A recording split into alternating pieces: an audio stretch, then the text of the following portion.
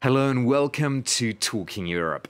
I'm pleased to welcome in the studio Portugal's Foreign Minister, João Gomes Cravinho. As you can imagine, he has a pretty distinguished and long CV, which I can't mention entirely, so I'll just pick out a few of his previous roles.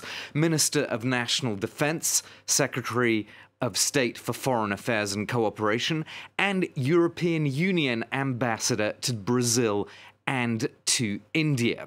Foreign Minister, welcome to France 24. Thank you very much. Pleased to be here.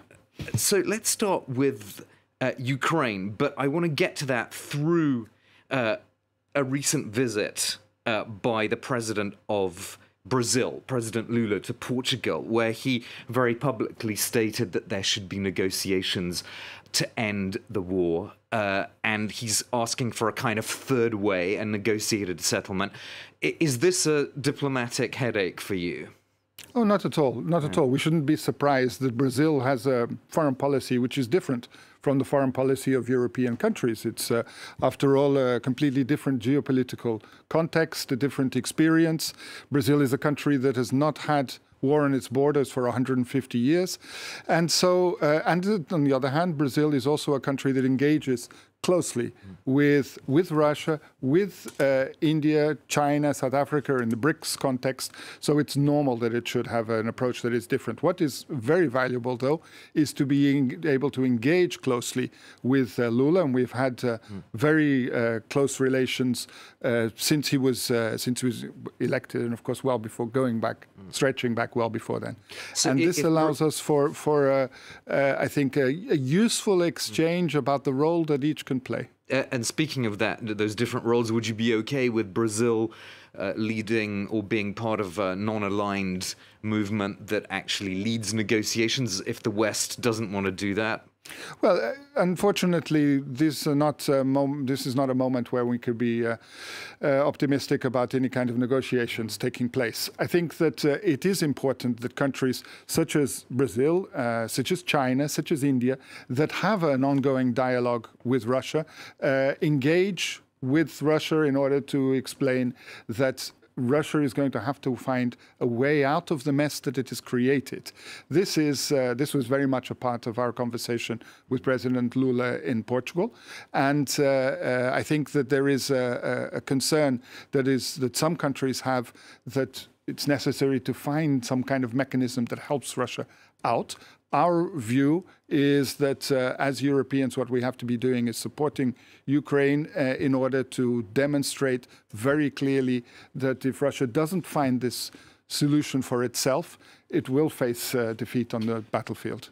So recently, the head of NATO said that Ukraine's place is in the Atlantic Alliance on a visit to Kyiv. Portugal is a founding member of NATO. Do you agree with that, or are you more skeptical about Ukraine actually joining? I think we all have a joint commitment to the open door policy. In 2008, there was a deep discussion about whether Ukraine should join. Back then, the predominant idea was that Ukraine joining NATO would be seen as a provocation to Russia. Of course, that idea has now been rendered, it's overtaken by events, and namely by Russia's invasion. So there's a completely different scenario. I don't think anybody is looking at the possibility of Ukraine joining NATO while there was a war going on. After the war, it's a question that we should all be deliberating on. Because, I mean, if you imagine Ukraine being in NATO and invoking, it would have invoked Article 5, for example, last February, if it had already been in NATO, which would have meant Portuguese troops fighting in Ukraine, potentially. I mean, that's the bottom line. Well, one can look at it differently. If Ukraine had been in NATO, then probably it wouldn't have been invaded, exactly because there is an Article 5 in NATO. There's different ways of looking at it. I want to ask you about the EU's relations with China, and actually Portugal's relations with China first. You've given a positive assessment of the one country, two systems policy for Macau, which for our viewers, I should say, was a Portuguese territory, but came under Chinese control more than 20 years ago.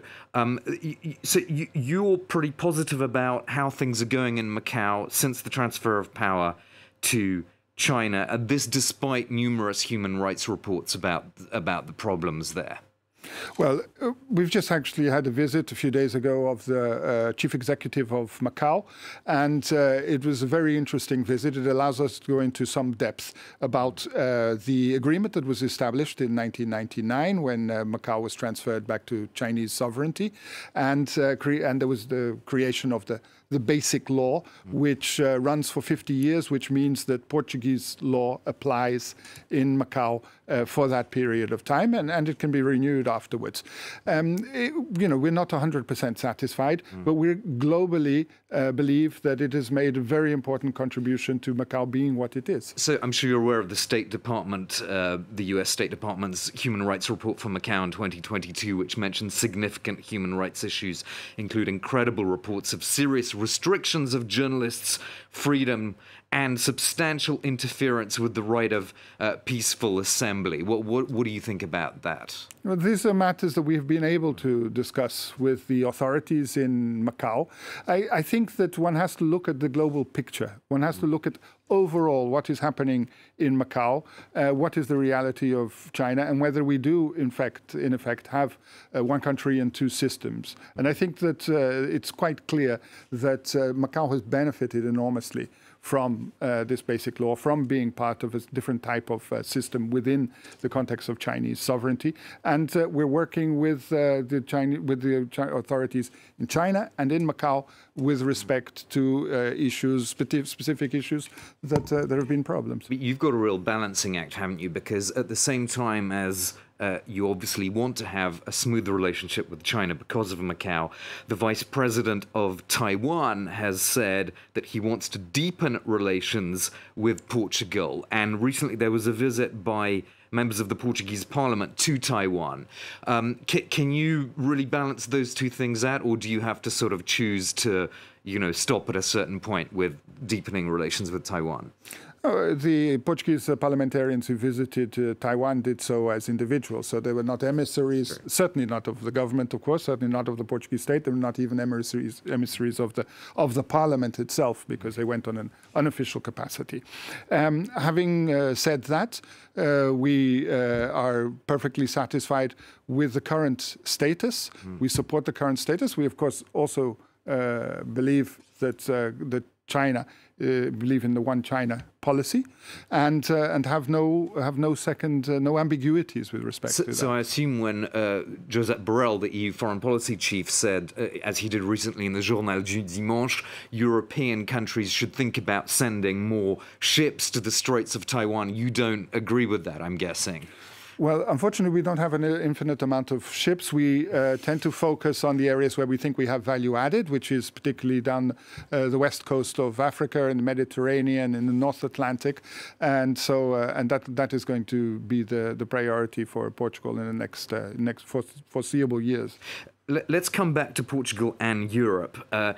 The European Commission has decided to refer you and some other EU countries to the Court of Justice of the European Union for not transposing the EU's Renewable Energy Directive into national legislation. Maybe you can just clear this issue up for us, because actually your renewables performance, according to the OECD, is above the average for the OECD. No, absolutely. It's not only above the average. We are really a leading nation in terms of renewable energies. And I think above all, that's what counts, rather than more technical, legal aspects related to transposition of directives.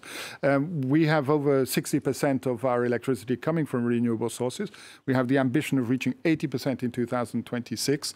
So we're very pleased with the way we're going in terms of renewables, and it has allowed Portugal to be a leading example, and also to engage with other parts of the world, with South America, with Africa, in charting a new green future for us. So you're confident that this won't end up with sanctions or financial penalties as a result of the action that's being taken by the European Commission? We have a very intricate engagement at the European level, with rules that take place at the European level, at the national level, and so such kind of situations are fairly frequent. This is not a matter that is going to deviate us at all from what is our very strong policy in terms of promoting renewables in Portugal and being at the forefront of the European debate about that. Your government is ending the so-called golden visas scheme, which allows or has allowed foreigners to buy property in Portugal. Why? What is the purpose of ending this? And is it going to destroy tourism, as some associations have claimed? No, absolutely not. We're very comfortable with actually extraordinary tourist numbers, and we think that 2023 is going to be a record-breaking year in this respect. The reason is very simple. We went through a profound financial crisis in 10, 12 years ago, and the Golden Visa scheme was very helpful in creating new mechanisms for attracting overseas investment. We don't need that anymore. We want investment in other areas, not in the real estate area, which is in fact already excessively inflated in Portugal. And so it is simply a question of adjusting our policies. So it's about inflation, really, more than anything else. It's about inflation. It's simply also about adjusting our policies to what our current investment needs. Yeah. And investing in the real estate market in Portugal, attracting investment to that area is not a priority. On the contrary, we're happy to see investment go to other areas. Let's finish on that note, and thank you so much for being my guest, João Gomes Cravinho, Foreign Minister of Portugal. And that's all for part one of the show, but we'll be talking about some of those China-related issues that you heard us discuss in part two of the programme with my panel of MEPs at the European Parliament. So do stay with us.